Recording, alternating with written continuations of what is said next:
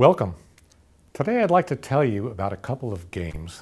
And they're not games that people play, actually, but they're games that are designed as puzzles just to think about. Both of these games happen to involve guessing whether a certain number is the larger or the smaller of two numbers. And for the first game, I get to pick two numbers. They have to be two different numbers, and they have to be integers. So they could be anything from minus infinity to plus infinity. They could be minus 48. They could be plus 1,000,000,001. But in fact, I've written down two such numbers in my pocket. Here's one of them. And here's another one. And I'll need a volunteer from the audience. Catherine, can I borrow you for a moment? Thank you very much. So I've got two different numbers in these two fists. And what I'd like you to do is pick one of them and open it up and see what the number is. Okay. Very good. The number is 43. Okay, now the question is that the larger or the smaller of my two numbers? Catherine, what do you think? Larger? She thinks it's the larger number. Let's find out.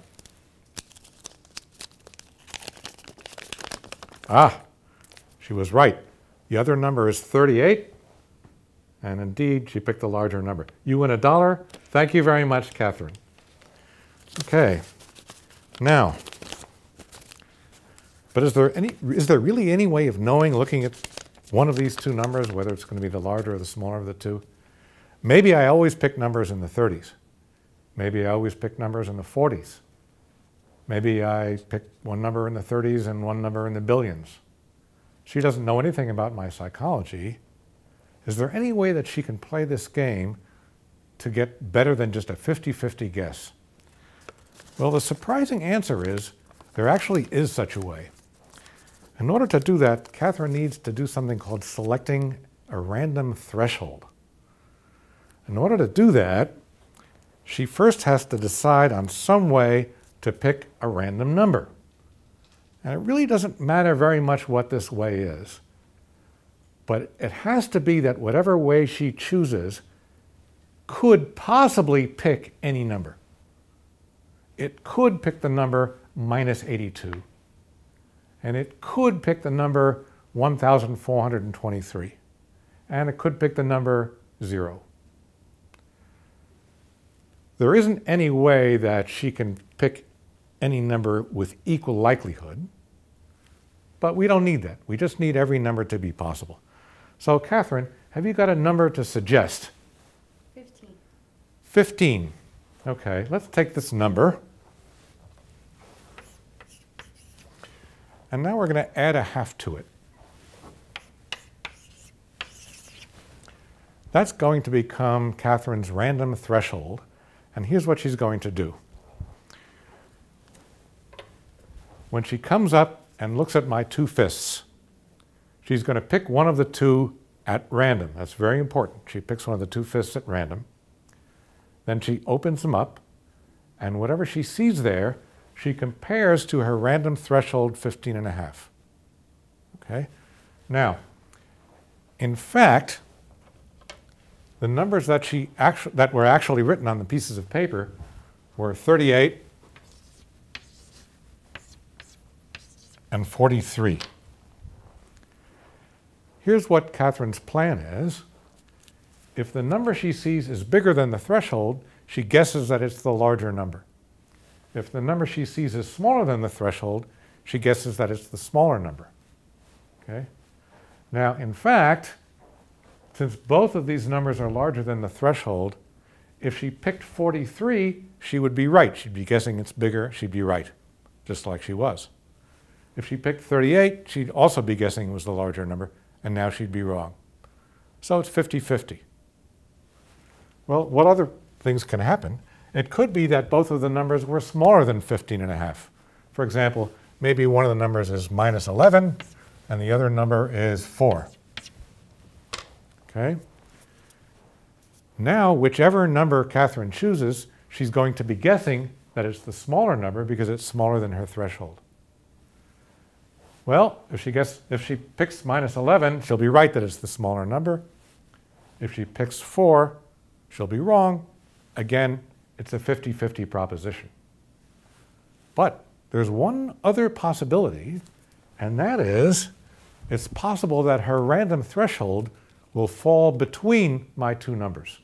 Maybe the two numbers were 12 and 29. If that's the case, no matter which hand she picks, she's going to be guessed correctly. If she picks the hand with a 12, she guesses it's the smaller number and she's right. If she picks the hand with a 29, she guesses it's the larger number and she's right. So 50-50 if they're both smaller than the threshold, 50-50 if they're both bigger than the threshold, but if the threshold falls between the two numbers, she always wins, and that's how she gets her advantage. Notice that although Catherine does have an advantage in using this strategy, it's not much of an advantage. I can pick my two numbers so that they're close together and so that the probability that Catherine is going to be able to slide her random threshold between them is very small. So although she does get better than a 50% chance to win the game, she can't guarantee as much as, for example, a 51% chance to win the game. Now I'd like to show you one other game which is very similar, differing in only 2 respects. Well, maybe 3 respects. The new game works like this. Again, there are going to be 2 numbers, but this time the 2 numbers are going to be real numbers between 0 and 1. They could be any real number between 0 and 1. It could be a half, pi over 4, anything you want. But in this game, I don't get to decide what those numbers are. Instead, those numbers are chosen uniformly at random between 0 and 1, perhaps by Tyche, the goddess of chance. Okay? So those numbers are chosen. They're handed to me. I don't get to pick them. But I get to look at those 2 numbers, and I get to decide which one to show Catherine. Let's do it. I've got 2 numbers right here, which were handed to me by the goddess of chance. I'm going to look them over and say, okay, I think I'm going to show Catherine this one. So I'll put the other one back. And Catherine, here is your number. Okay? So Catherine, what do you think? Is that the larger or is that the smaller of the 2 numbers? Smaller. She guesses that it's the smaller. Well, it's less than a half. Maybe it's the smaller. Thank you very much. Well, wait a minute. Shall we find out if she's right again? Wait, where's the other number? There it is. 0.691. She was right. Thank you very much, Catherine. You're very good at this. Well, so since Catherine had a strategy for the last game that would win more than 50% of the time, we can ask, has she got a strategy for this game? For example, maybe she should just guess that any number which is less than a half is the smaller number, and any number which is greater than a half is the larger number. Or maybe she should again choose a random threshold. Well, the surprising answer is that in this game, there is a strategy that I can have that will prevent Catherine from getting any advantage, no matter what she does. And it doesn't matter if she knows that I'm using this strategy. I'll tell you what the strategy is. The strategy is I look at the 2 numbers that are handed to me by the goddess of chance, and I take the number that's closer to a half and show that number to Catherine. So 0.374 is closer to a half than 0.691, so that's why I showed her 0.374. Okay? Now I claim that once she saw this number, knowing that my strategy is to give her the number that's close to a half, she knows she has nothing better that she can do than just make a random guess. Why? Because if the number is 0.374 and it's the number that's closer to a half, what's the other number? Well, it's either a number between 0 and 0.374, or it's a number which is between 1 minus this number and 1. So 1 minus this number is 0.626, I think. And so the other possibility is that the number is between 0.626 and 1. Well, there's the same amount of space between 0.626 and 1 as there is between 0 and 0.374.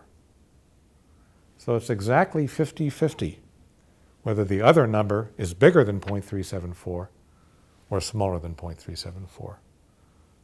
So even knowing my strategy, no matter what Catherine does, she has no way to get an advantage in this second game. Well, that's all I have to say for today. Thank you very much for listening. I hope you've enjoyed these games, and I hope that you will try them on your friends, your teachers, maybe your enemies, and try to examine your own variations and see how they work. Thank you.